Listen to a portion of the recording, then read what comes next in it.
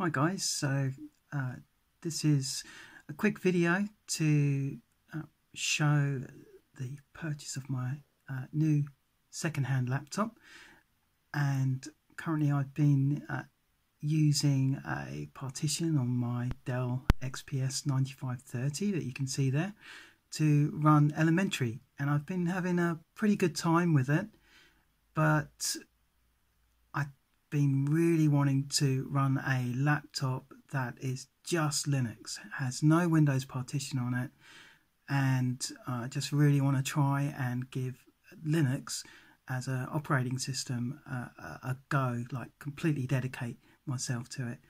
Just to give you a bit of background on me, I love to refurb old systems and bring them up to spec. I recently bought a MacBook Pro, and that was a 2011 edition, and brought that up with a RAM upgrade, fixed the battery, and I was going to use that as my main machine, but of course the early 2011 MacBook Pros are stuck on a particular operating system, and yeah, that means that I'm not really running securely. Now I could run a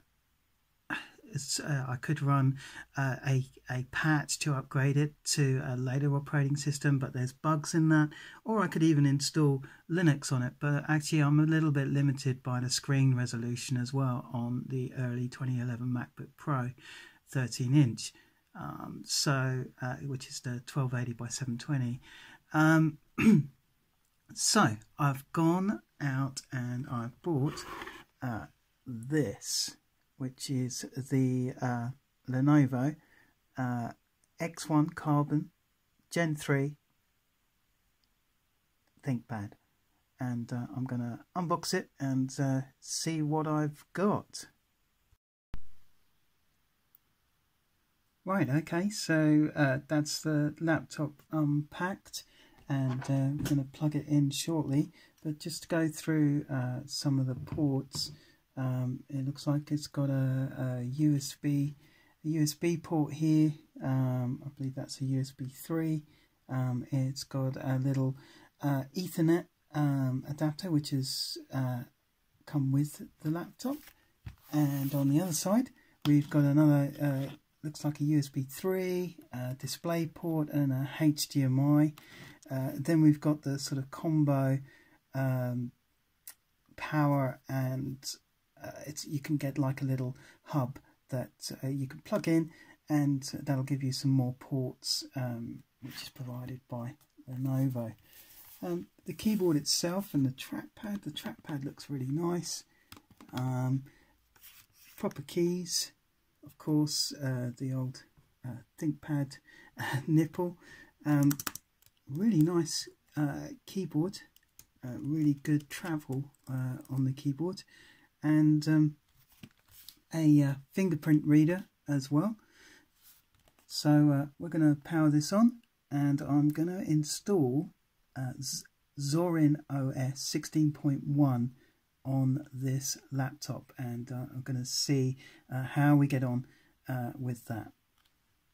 So I've got my little Zorin OS USB installer, and I'm going to plug that in, and let's see what happens when we turn this baby on.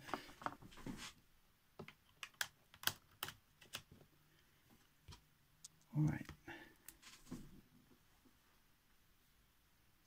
Well, it turns on. That's always a good sign.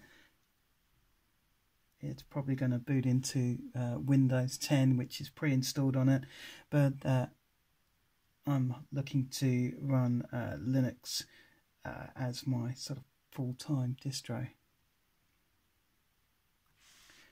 Well, let's just have a look and just see what we got here.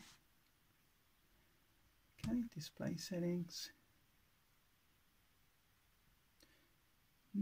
Okay. 1600 by 900. Okay. So that's a surprise. I was expecting a full HD display, but this is 1600 by 900, which for me isn't too ideal. I thought this would be full HD, 1920 by 1024. So that's a bit disappointing. But the display itself is fairly decent. It's quite a nice colour. Oops. Let's just see. Does these keys work? Nope. Okay. Trackpad's really nice.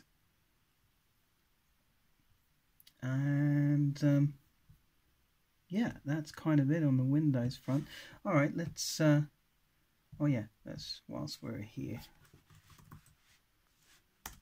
Okay. What have we got? So oh yeah, there's a SIM slot at the back of this, so you can put in a micro SIM, but we've got 8 gig built in, and now that's 8 gig soldered on RAM. Can't be upgraded, which is a bit of a shame, but it's running an Intel Core i7-5600U CPU at 2.6 gigahertz, 2 cores, 4 logical processors, and 8 gig of RAM. I think it's got a, let's have a look. Alright, 222 gig of usable disk space according to Windows, but we're going to scrub that and install Zorin. So let's give this thing a restart.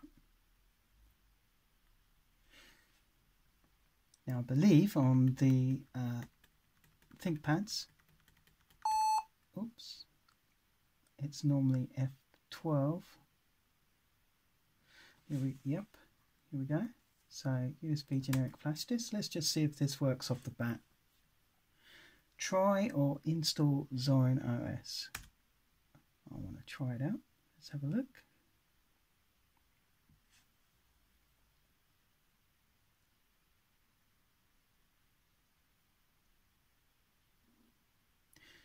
Okay, so we're getting the Zorin startup. Nice animation.